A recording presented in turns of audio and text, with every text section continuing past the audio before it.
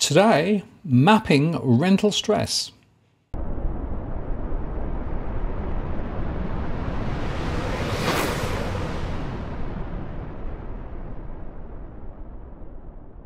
Hello again, it's Martin North from Digital Finance Analytics, one of this post covering finance and property news with a distinctively Australian flavour. Today I want to just talk further about my modelling and specifically look at rental stress. I've been asked to do this by a number of people who are quite concerned with what's going on in that sector of the market, and rightly so. Just to start that conversation, just to remind you as well, we do research this on a daily basis and model on a weekly and monthly basis, simply because our research is driven by household surveys, which come in every week, and we then model it. And that allows us to understand what's going on, dynamically speaking, in the market. And we look at it down to a postcode level, which is always quite helpful because averages mask. And we can slice and dice the data, looking at it from a geographic perspective, from a segmentation perspective, and from a buyer perspective as well. And we can also look ahead using our scenarios. And by looking at things like mortgage stress and price trajectory and buying and selling intentions, migration and economic and CPI data, we can model that and come up with some views about what's going on. Now, last week I presented the initial information from our July research, and I highlighted the fact that rental stress has gone through the roof in the last month. We're now at 50.48% of households. That is horribly high. It's higher than it's ever been. And you can see there the trajectory over recent times that in fact rental stress is running very hard and fast. And in fact, the July data shows that 50.48% of households are exposed, and that rental stress is highest in New South Wales at 61.42%. It's high in the ACT at 58.99% of households. And then we look down the list, and you can see there that Queensland's at 49.9%. Rental stress in Queensland has been rising very fast in recent times. It's high in Victoria at 49.52%. And in Tasmania, a bit of a standout at 52.42%. The other states are lower. And if you look at it by way of our segments, you can see there that multicultural establishment households, they're the first generation Australians, are sitting at more than 70% in rental stress. Young growing families at 59.64%. And mature stable families at 61%. But even more affluent households, whether they're exclusive professionals or indeed young affluents, are also feeling the pain, which is also spread more broadly to our segments out on the urban fringe and also those in the lower socioeconomic groups as well. So rental stress is a big deal, and it's hitting many different types of households, unfortunately. Now, what I want to do is to show you some of the mapping results. And what I've done here is to map the number of households in rental stress down to a postcode level based on my models up to the end of July. And it tells a pretty sorry story, unfortunately, because we know that many households are really up against it, not least, of course, because rental stress is driven by partly rising rents, but also more broadly the cost of living as typified by the inflation numbers, which of course officially are bad, but in reality are much worse. And just remember that inflation is driven by rising rents, and there's a lag between the inflation reported and the rents rising, because essentially the ABS tries to take an average of all rents, whether they've been renewed recently or historically. The bottom line is this: rental stress is rising, it's spreading and getting more severe, and given the rising costs of gas and electricity later, as well as just more inflation more generally, things are going to get probably worse ahead. Anyway, let's now look at the information at a mapping level. So this is a map of Greater Melbourne, and you can see here the household count, and we've coded it so that the orange, yellows and reds are the highest count. Now, one interesting question I get asked about is, why do I map counts rather than the percentage of households? I do have that percentage data. The problem is that postcodes with a small number of households could have a large number of stressed households, and that would give you a very high percentage reading. The question is that the most effective way of telling the story? I prefer to look in the hotspots where we have the largest number of households in a particular area, because it's about numbers, and big numbers really, I think, give us a better feel of what's going on. So this is Greater Melbourne, and the first observation is right in the middle of town there, Victoria 3000. We have a significant number of stressed renters, and that's because there are issues with income, particularly for people working in the centre of town, but also rents have been rising quite fast. If we then go out west, down towards Wyndham, we can see that there's a really big hotspot there. If you go north, there's a hotspot there, and you go down towards Greater Dandenong, and there's a hotspot there. And if we pull out a little further, we can really see just how significant these bands of stress are. They really do pretty much surround Greater Melbourne.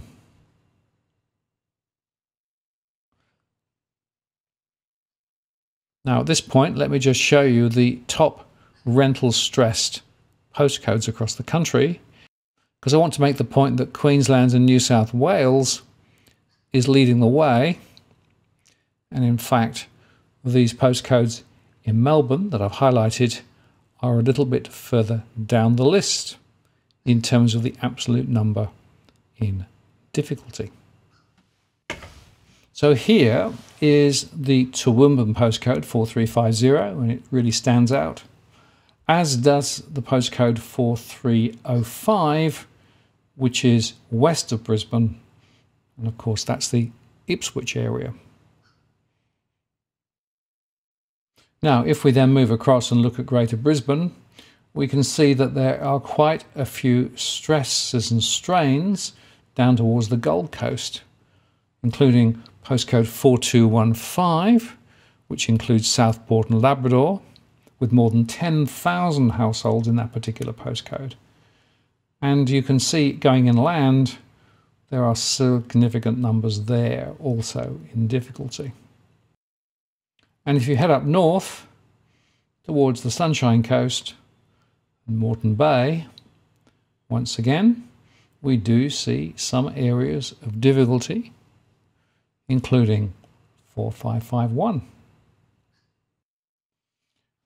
If we then jump now to Greater Sydney, once again, we do see big issues out west around Liverpool and other areas out that way too, up towards the hills, and also 2770, which includes Lethbridge Park, Mount Druitt, and areas such as that.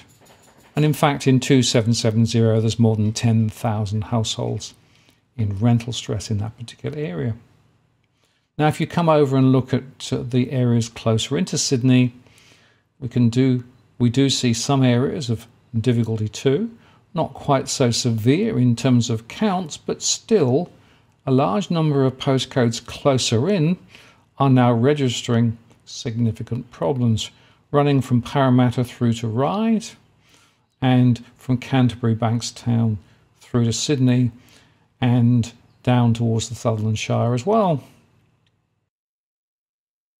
Now, another hotspot in the Greater Sydney area is around the Central Coast, where again we do see a number of postcodes in difficulty, including 2250, which includes areas such as Gosford.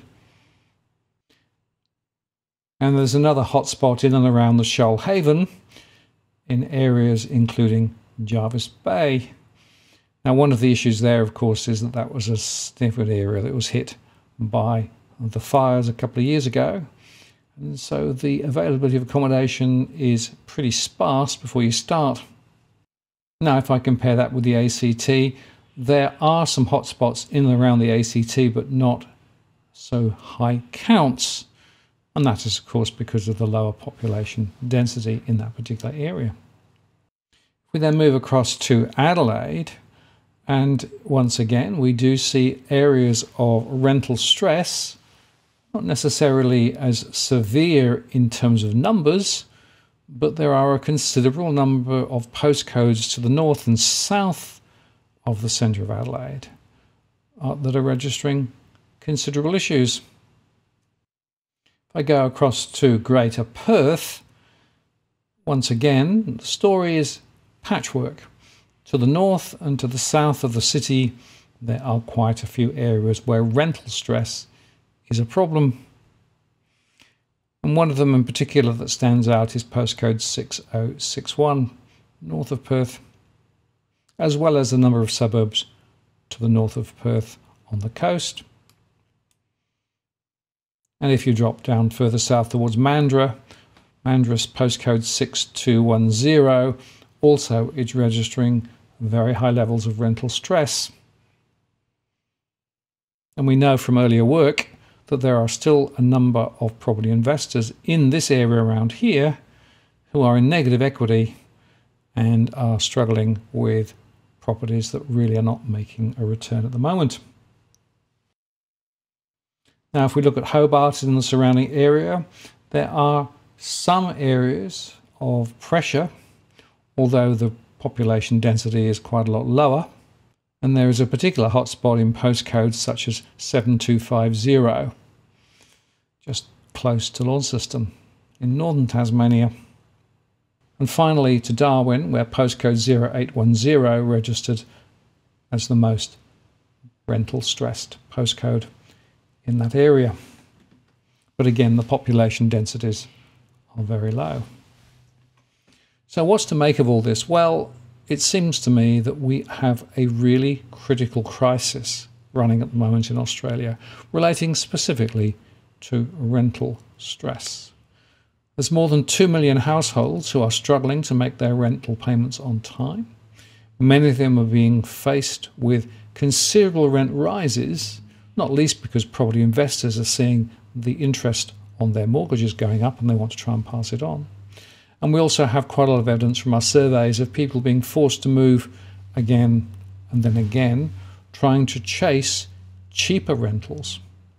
And one other factor that's worth understanding is that many people, when they're in rental stress, seek cheaper accommodation and are therefore moving into less convenient locations, perhaps further away from the centre of town, or indeed smaller accommodation or less salubrious accommodation. The rental stress crisis is among us, and it's getting worse. But I have to say, if you look in the newspapers, there's at least a 10 times focus on mortgage stress relative to rental stress, and yet there are more people in rental stress than mortgage stress. So how does that work?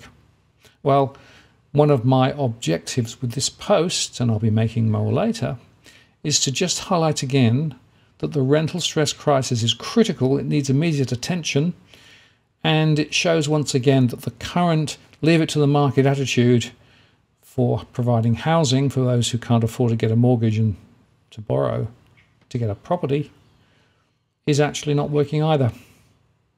So that means we have more people today than ever before in Australia renting property, with more people than ever before in rental stress. And we also have more people than ever before in mortgage stress as well. So combined, there are thousands and thousands of people in many postcodes across the country right up against it, and of course facing right in the teeth of the inflation gale. As for what can be done, well, it's really important, I think, that both states and the feds think differently about how to deal with rental affordability, and also make the point that the government benefits and support for renters is just not adequate enough, let alone those who are working and trying to cover their rental costs. And once again, let me underscore, incomes in real terms have not risen for a decade now and are continuing to go backwards. And in fact, the latest from the RBA suggests they will continue to go backwards into the future, not least because of the ever-increasing costs of energy. So this is a major societal and structural issue in Australia. I just don't think that it's being taken seriously enough. I'm Martin North from Digital Finance Analytics. Many thanks for watching, and I'll see you again next time.